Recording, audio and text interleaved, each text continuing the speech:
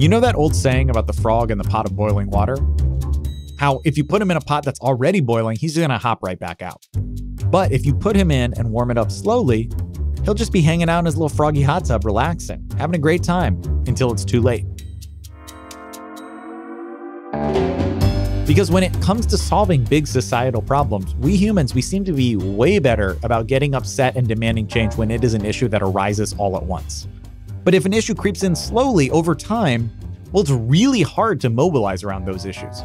And it can be hard to feel like we as individuals really have any control at all. So we often just sit back, enjoy the bubbles, and watch as we all slowly become frog soup. Today on How to Be a Better Human, we're going to talk about the climate crisis and how we can jump out of that pot. Today's guest, Luisa Neubauer, she helped catalyze a global intergenerational movement demanding systemic solutions to climate change. That movement is called Fridays for Future. And personally, one of the things that I find most powerful about Luisa's message and her work is that it focuses on systems instead of each tiny individual choice that we make in our day-to-day lives. Here's what Luisa had to say about that in her 2019 talk at TEDx Youth at München. We need to drastically reframe our understanding of a climate activist, our understanding of who can be the answer to this. A climate activist isn't that one person that has read every single study and is now spending every afternoon handing out leaflets about vegetarianism in shopping halls. No, a climate activist can be everyone. Everyone who wants to join a movement of those who intend to grow old on a planet that prioritizes protection of natural environments and happiness and health for the many over the destruction of the climate and the wrecking of the planet for the profits of the few. I need you to get out of that zone of convenience, away from a business as usual that has no tomorrow. All of you here, you are either a friend or a family member, you are a worker, a colleague, a student, a teacher, or in many cases, a voter. All of this comes along with a responsibility that this crisis requires you to grow up to. Leaving that zone of convenience works best when you join forces.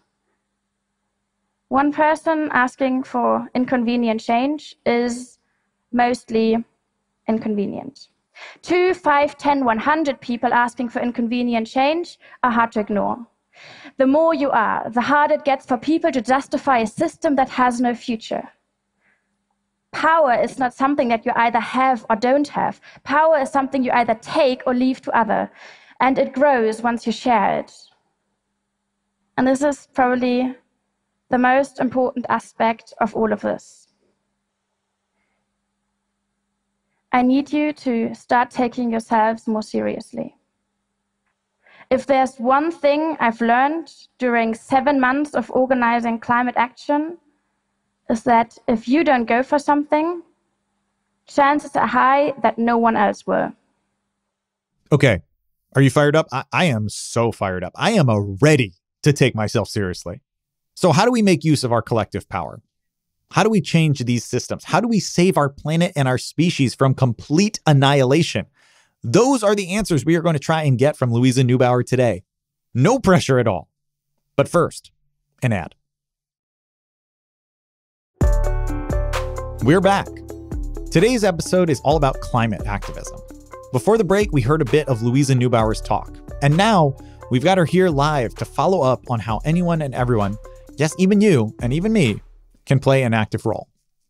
I feel like for a long time, there's been this sense of like, if you want to help the environment, it's all things that you are doing wrong. Like you need to take shorter showers, you need to recycle more, you need to change where you buy things. And all of those are important, like you said. But I think that it kind of shifts responsibility away from big corporations and from governments and from like these big institutional polluters that are actually making a huge mess of the environment and onto individual people. And I love that you have kind of shifted the focus back to like we as individuals can put pressure on these systems and change these systems and use our political power as well as our individual power. It's not just about what you choose to buy. It's also about who you choose to vote for and where you put your money and where you put the pressure. Yeah. Actually, it's something that is, as soon as you think about it, it's very obvious. You can tell people to cycle more often, but they won't do it unless there's a good cycling infrastructure. And suddenly we're on a systemic stage. And suddenly it's about the politics behind it, the politics who are working in favor of automobile lobbyists and not in favor of cyclists, for instance. That's a very paradox situation that is in. And at the same time, 100 companies are causing 71% of emissions. That is where we are at. There's a disbalance between the magnitude of the problems we are facing. So, just opening up yourself to the reality we're facing, to this crisis, is kind of overwhelming. And just absorbing the facts and the science, that's tough. It takes energy from you. But at the same time, we don't have that many answers on how to deal with that. So we are really good in communicating natural science, but we are rubbish in social science. So what does it do to your mind, to your body, to your understanding of life and your meaning of life? And I think it's really that second part. So what is the appropriate answer to the problems we are facing? And how do we communicate that to people? And going on to people and say, hey, we are in an existential crisis and it's complex and it's devastating. And now go and buy tofu. That doesn't make sense, and that doesn't level up. And people know that. That's why they're so critical about this, and there's good reason for that. Yeah, it's funny. It's like if you were trying to tell people that they had to be more cautious when they buy children's toys so that some of their toys weren't completely filled with poison that would kill the child, you would say like, no, that shouldn't be on what toy I choose to buy. That should just be that the poison-filled toy is illegal. We shouldn't sell the poison-filled toy anymore. And exactly. It's kind of the exact same thing here.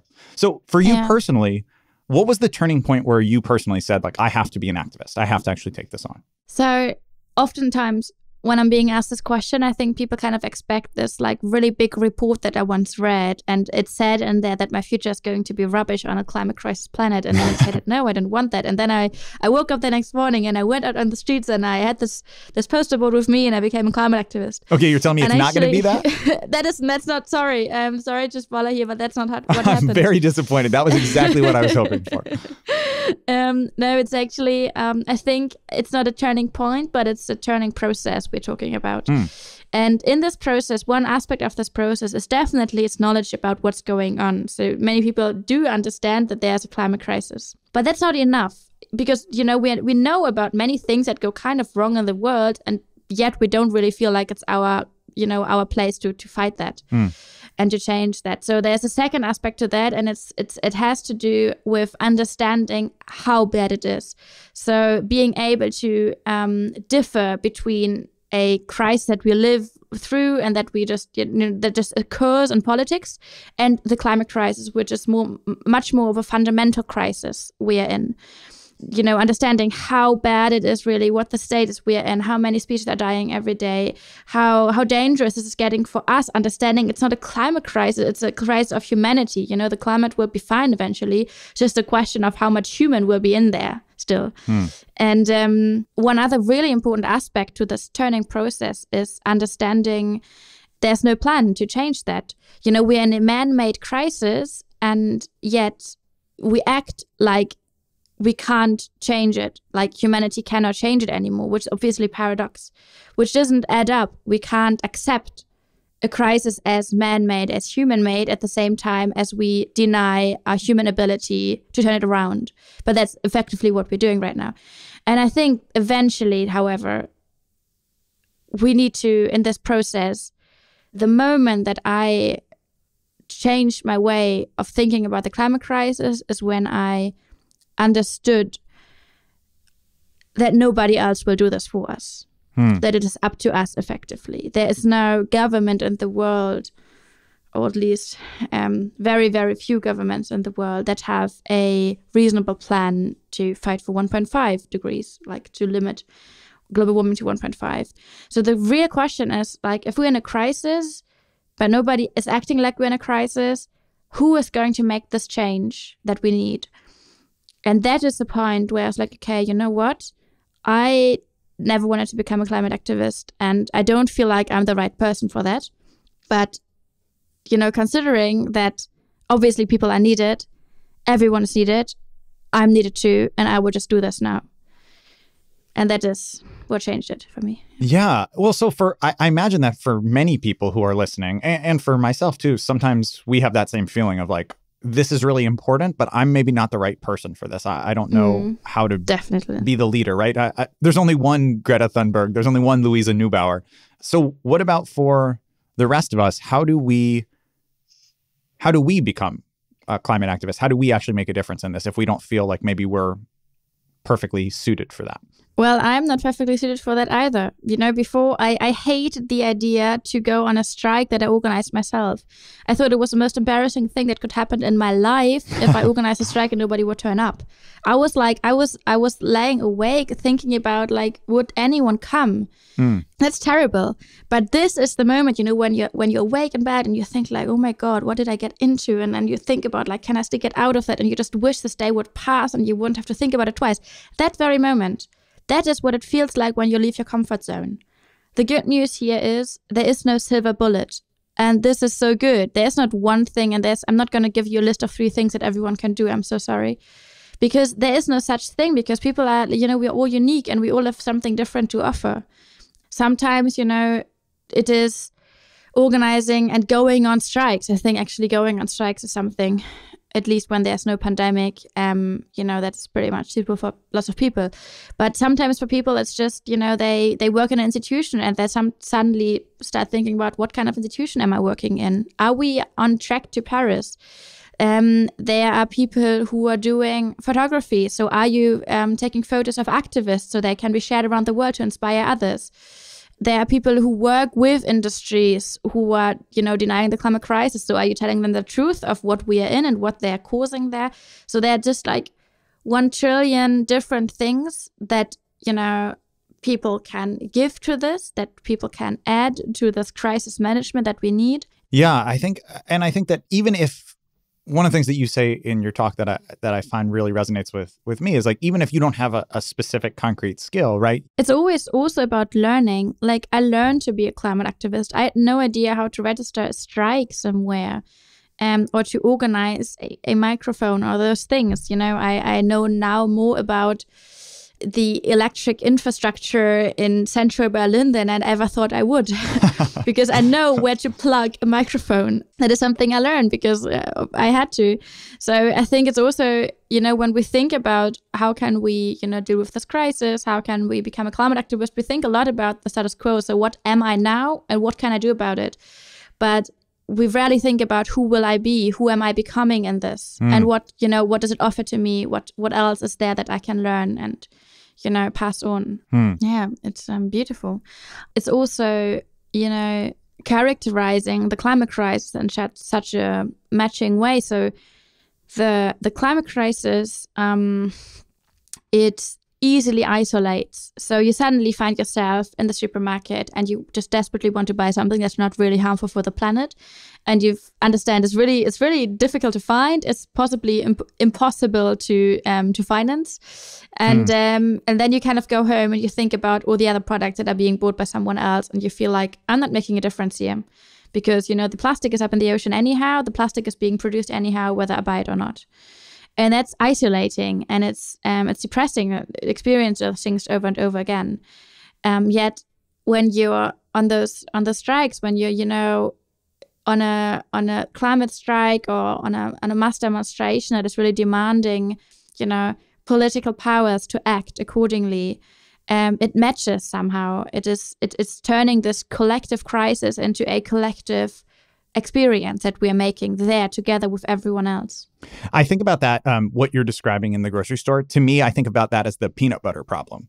It's like, I'm done with the jar of peanut butter and it's plastic and I know I should be recycling it, but it is so hard to clean the inside of it out. And I'm doing the work on this and I'm like, there are so many people that aren't spending 20 minutes cleaning the inside of a peanut butter jar. They just throw it away. I wish I wasn't washing this peanut butter jar. But then you go out and you realize it's not just me doing this. It's not just me taking the minimal effort to try and clean things so I can recycle them. And also, there's all these people who are making way bigger change. We're all together trying to ask for bigger change than just scrubbing the inside of our peanut butter jars so they could be recycled, which maybe they aren't even recycled. I don't even know.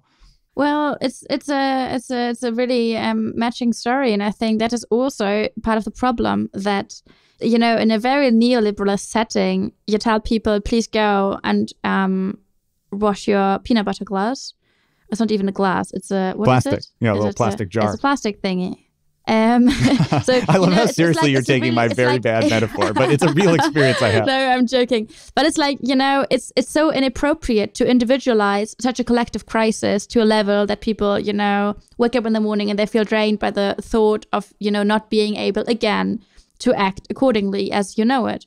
And that is why it's so important to provide answers that are bigger, And it's great if people, start cleaning and recycling and do all those things. Yet, if that is the act that is taking away your energy that you would need to go to a strike, don't do it. Like, it should give you energy. It's like cycling. It's like eating healthy, meat-free, vegan, whatever food. That should give you energy. It's something that, should enrich your life because you do something good for your body and the planet. And that should give you energy. And that is the energy you should have to actually then fight for a ban of plastic in your town, or the extension of the infrastructure for cycling lanes, or the end of fossil fuel subsidies, those things. What's great about Luisa is that she doesn't just stop at we should all be climate activists and then rely on everybody to figure out what that means for them personally. No, Luisa's movement is based on the idea that there are concrete steps that each of us need to take according to our own abilities. Here is Luisa's talk again. The night before first strike, I was so nervous I couldn't sleep. I didn't know what to expect, but I expected the worst. Maybe it was because we weren't the only ones who had been longing to have a voice in a political environment that had seemingly forgotten how to include young people's perspective into decision-making. Maybe. But somehow this worked out. And from one day to the other, we were all over the place. And I, from one day to the other, became a climate activist. Usually, in these kind of TED Talks, I would now say how it's all really hopeful. How we young people are going to get this sorted, how we're going to save the future and the planet and everything else. How we young people striking for the climate are going to fix this. Usually. But this is not how this works. This is not how this crisis works. Bad news first, if you thought I would tell you now to cycle more or eat less meat, to fly less or to go second-hand shopping, sorry. This is not that easy. But here comes the good news. You are more than consumers and shoppers, even though the industry would like you to keep yourselves limited to that. No. Me and you, we are all political beings, and we can all be part of this answer. We can all be something that many people call climate activists. We're going to take a quick break, but we will be right back with more from Luisa Neubauer. What happens when the global climate crisis meets a global pandemic, and so much more. We'll have that right after this.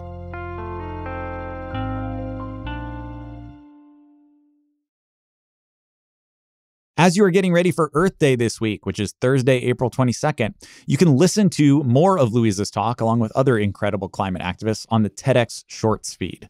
And now we are back with Luisa Neubauer herself. Okay, so you've been talking about these mass demonstrations and these big movements where you really feel community with other people who are in the movement with you. Obviously, COVID has affected that. So I wonder how the pandemic has affected your personal approach to climate activism. Well, that was obviously a very interesting experience because until COVID, the climate crisis, at least where I'm from, was considered to be the biggest present crisis there is. And the way we kind of achieved that was by organizing mass marches. And suddenly, the most pressing crisis for many wasn't the climate crisis anymore, but the COVID crisis. And then we changed our behavior because we were in a crisis. And that is a really important lesson for many people. If we want to, we can take a crisis seriously. And that also obviously shows that we never took the climate crisis seriously on a governmental scale. And the other thing is, obviously, since we were in a corona crisis, we adapted as climate activists. So we moved to the internet a lot. We did lots of digital campaigning. We did lots of background work, organizational work. And that is also, one way of dealing with a crisis. It's, managing what is there, managing the resources, and then, focusing, getting on with it, looking that everyone is good and healthy and safe, and then we just do the work because it needs to be done. And in that sense, I totally agree that I think Corona tells a bit of a very weird and I think surprising story about some very deep edges of society where people engage in extraordinary conspiracy theories. That is the one story to that. But obviously, yes, if we can take a crisis seriously and we can act like we're in a crisis and we can solve crises. However, I think for that, we need to accept that the corona pandemic is also a result of a very, very mixed up, awkward, unhealthy relationship between nature and human. So the real cause why there is a pandemic and why it's so much more likely that we have more pandemics coming up in the next decades and centuries, that is a different one, and we haven't solved that one yet. You've talked about possibilism as opposed to optimism. Mm-hmm. Can you explain what you mean by that?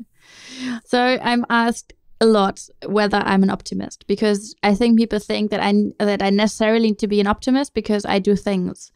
And that is obviously very kind understanding of like what motivates me. But in fact, I think optimism and pessimism are both very passive. So it's a very passive understanding of what is changing. So either everything will be fine or everything will be good, but you don't take part in this. Things just happen.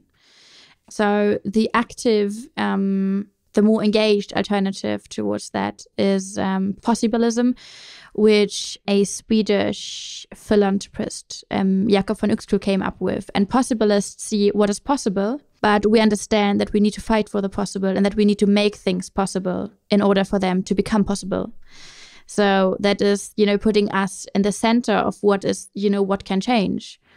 And that for me is the much more hopeful, but the also much more honest approach to this, because things don't just happen. We make them happen, whether we, let them happen or engage or so. We are, in the larger sense, if it's systemic changes or, smaller stuff happening around though, you play a part in that inherently. There's been a lot of talk in the last couple of months about this idea of doom scrolling, of like reading the news and just getting deeper and deeper into this hopelessness, and everything is so scary. Do you ever do that late at night? Or I kind of imagine that like you start doom scrolling and then you like throw your phone against the wall and are like, I'm planning another protest. So for 6 years now, I've been studying geography. So I'm engaging with the science every day anyhow. And then there's obviously the news, which can be very, threatening, even though we are also in a media crisis. And, we have an issue with communicating the climate crisis. That's a side note. But obviously, I do scroll and I do read and I do, usually then call the people that wrote this article or that were interviewed. And I said, can we talk about this quickly? Because that sounds really bad. And then we talk about it. I do also feel devastation at those moments. I do also feel overwhelmed, and I do feel anxious about what I read. But I think that is nothing bad. That is actually really good that we allow ourselves to feel, to breathe this crisis, to let it touch us. That is so deeply human. Part of the crisis that we stop kind of feeling those things, and that we don't allow ourselves to feel the loss of the ecosystems that are dying every day, and we don't allow ourselves to feel sad about this devastation that we're causing.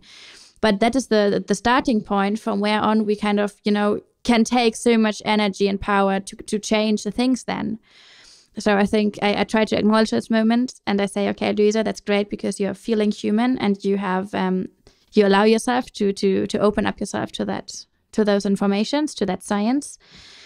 And then I just leave it, sink in, and maybe I call a friend, and then an hour later or a day later or a week later, I think about that and I think, you know what? We're going to do something about that. And then I go on and I do something about it. So, one of the things you've done about it is Fridays for Future. And Fridays for Future, it started with students and with school walkouts.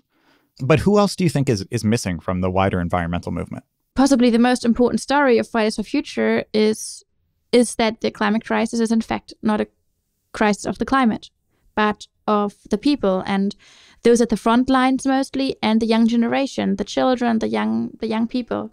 And it's really easy to ignore the icebergs on the Arctic, which is melting. And it's really easy to ignore the forests that are currently burning, but it's kind of impossible to ignore the future of your own child or your grandchild. And that is what opened up this whole potential of intergenerational change making. So I don't think there is someone like missing or so, but I think obviously there's so much more potential of people getting engaged with this and understanding that it's now the time to get involved. And if you ask this question about who's missing from the strikes on a geographical sense, obviously there are loads of parts of the world where climate activism is much more edgy than it is here, where it's really a mainstream thing to do. Well, I'm actually, so maybe starting from the other side, I think I'm so surprised and so overwhelmed in a positive way by what is happening in many parts in Asia right now. So there's so much mobilizing and organizing going on in Southeast Asia, a lot in South America, in many African countries. That is incredible. And even in like places like Russia and China, where, you would kind of think that demonstrations wouldn't be, very possible, they still do it, and they get into trouble, and they do it because they think, okay, we need to do this.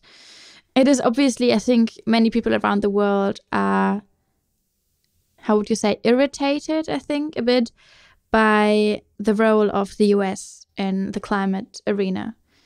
Because, there is so much climate crisis going on in that country. That's, oftentimes when I talk about the climate crisis happening here and now, I refer to US America. And, people see the flames in California and the floods in Louisiana and so on. So that is, and it's interesting how people, experience those extremes and then don't organize in a way I would expect them to organize. I think effectively it just shows that we are really, that we're very able to ignore a reality, even if it's just in front of our eyes, if we don't like it. So that's, I think, maybe behind that, yeah. Yeah, well, I'm really curious about that. So let's say that I'm someone, I'm listening to you talk right now, and I'm convinced, okay, I got to be a climate activist. And how do I become a better climate activist? What can I do to improve my activism so that it is effective and I'm taking this unique, terrifying situation that we're at in the world, and I see these things around me, and I want to make urgent change? What would you tell me? So oftentimes, I think it helps a lot when you talk about your reasons and your motivation to, to be concerned about the climate with people that that your friend, your family, or so on. And you use that situation to brainstorm about what you want to do, what would you like to change, where do you think you belong in that sense. And I think it's something that makes it much easier for people to kind of get engaged is to go somewhere where they're somewhat familiar. Is it your local community where you know people already, or you bring a friend, or you work around something that you're really, you're already like really excited about. I first got involved with divestment because I read about it and I found a really interesting idea to divest from fossil fuels. So I started with a divestment group in the town where I studied back then. And that was amazing because I knew the concept. So I was, there was some familiar aspect to that. But the first step is, I think the most important thing is the first step. And that is you ask yourself very honestly, how do I feel about this? And many people, when they are really, allowing themselves to answer this honestly, they are concerned about the climate crisis and they are concerned about their own future or the future of their children. We feel that, we have that in us. And that next step, you can ask yourself very honestly, okay, am I doing everything I can, or am I doing anything I can to change the situation? And we are having this discussion right now because many people around the world have asked this question, and they have made the decision that they want to make a change. That is Fridays for Future. That is how Fridays for Future happened. And so take that as an example of how much of a difference you can make as an individual person if you just turn up. And that's the third thing. Leave your comfort zone and turn up, whether it's an organization that already exists or one that you found, whether it's a ecological party or a institution that you think does good work.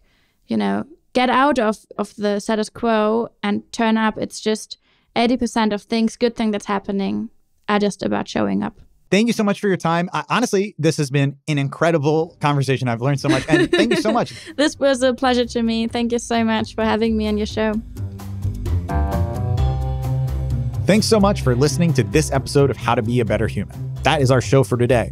Thank you to our guest, Luisa Neubauer. You can hear more on her podcast, 1.5 Degrees. If you speak German, that is. The podcast is in German.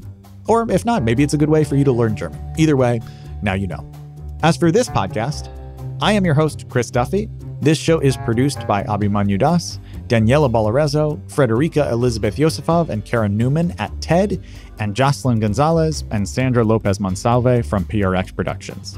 For more on how to be a better human, visit ideas.ted.com. We'll see you next week.